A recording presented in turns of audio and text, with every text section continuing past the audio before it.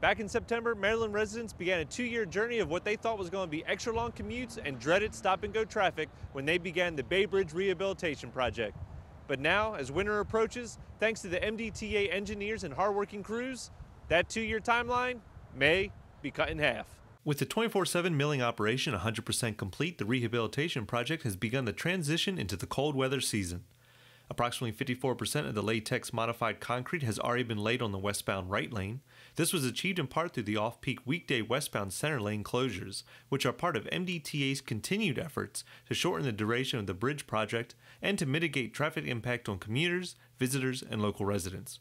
Crews were able to take advantage of warmer days to pour concrete well into November. Due to the significant achievements and completion of the milling operations, the seasonal construction schedule is being revised and the work crews have been reduced in size since their work is completed. During the winter months, planned work will still take place to remove and replace the roadway joints, repair the full-depth deck punctures, and remove and replace steel railings and rail posts. The westbound right lane will remain closed 24/7, as nearly half of the deck has not yet been resurfaced. Once the deck is milled, the milled section cannot support traffic. The aggressive goal is to complete the project in the first year construction season, with MDTA potentially working into May 2020.